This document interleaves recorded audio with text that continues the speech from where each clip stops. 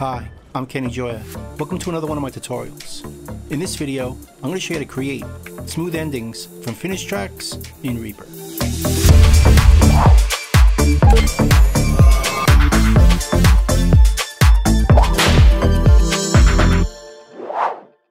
Now in a previous video, I already showed you how to do this, but I think I've improved it for this video. Let's take a look. I have a project in front of me here with some music, and I cut off the ending of it for my use. But it's not going to sound natural with an abrupt ending, like this. Right now it doesn't even matter. It's too late not to let it go. So we want it to sound smoother, and we could do that by adding effects to the ending.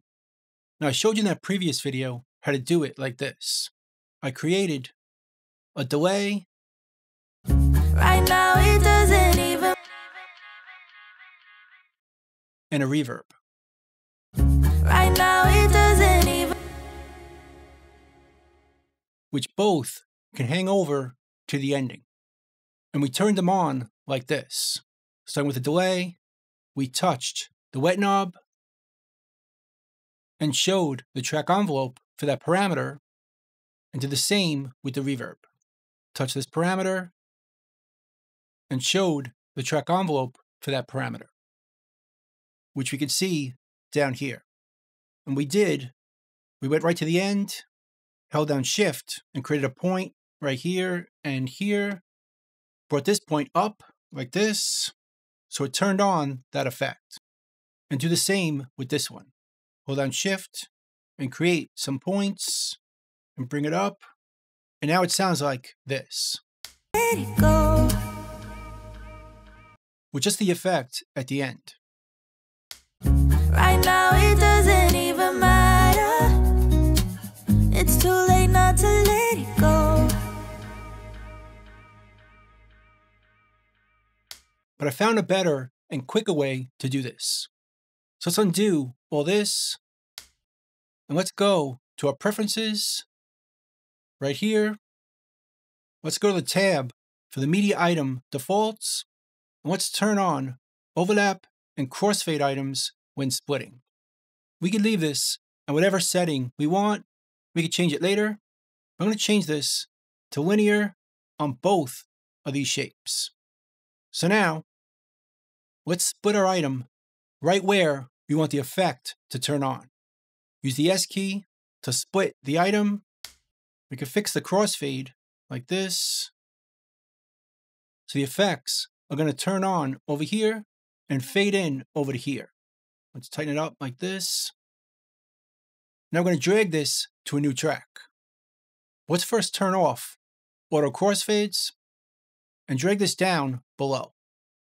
Let's also turn on locking, so it's going to prevent any left-right movement. This way it won't put the item out of time.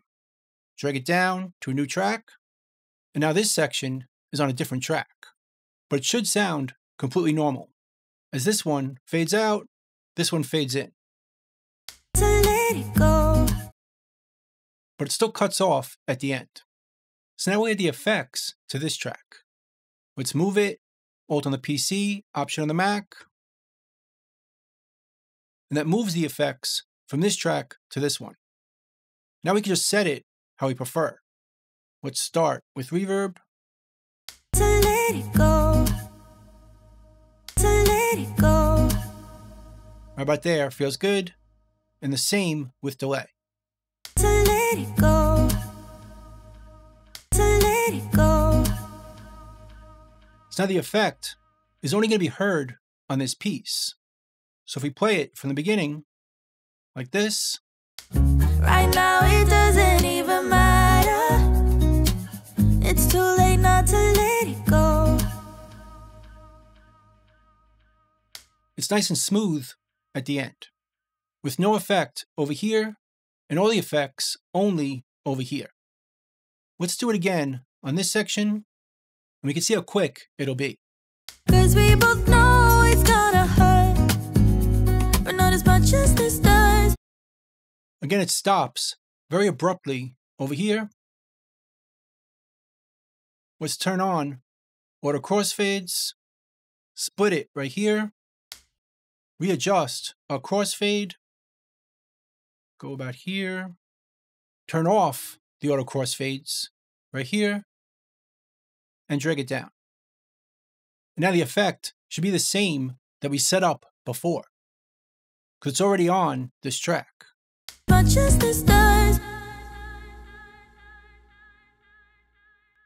'cause we both know it's gonna hurt, but not as much as this does. Perfect. Now if you want to keep this on the same track, we can just drag it back up, but let's first put the effect on this item. And just drag it from here to here. Now these effects are on this item. So we can move them up to here. Let's turn back on auto crossfades and drag it up. And now the effect is just on this item. Just this does. Notice it stops over here because we need to change another setting. Let's go to our preferences and let's scroll down to media and change this setting, take effects tail length. Let's make it 10,000 milliseconds, which is 10 seconds. And now it'll sound like this.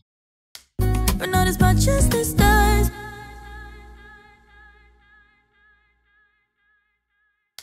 And we can do the same on the first one and move it to this item. Now the effects are in this item.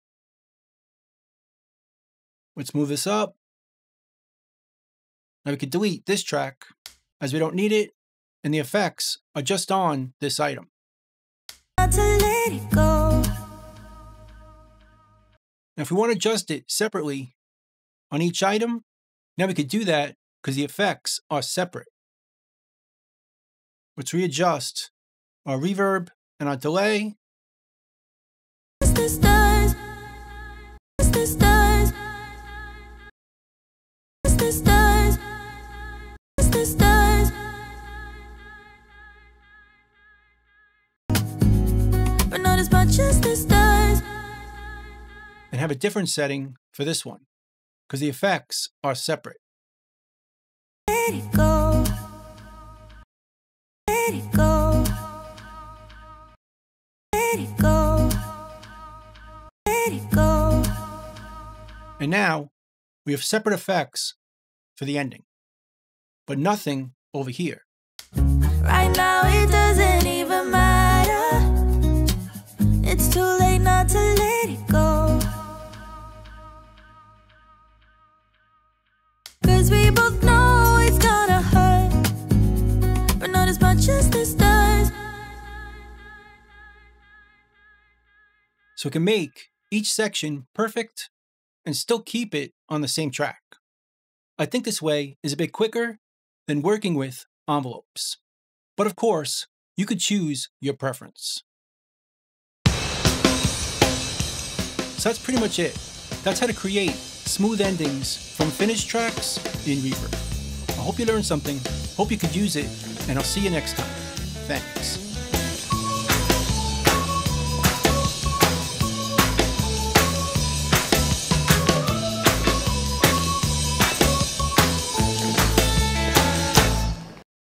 The ice is gonna break!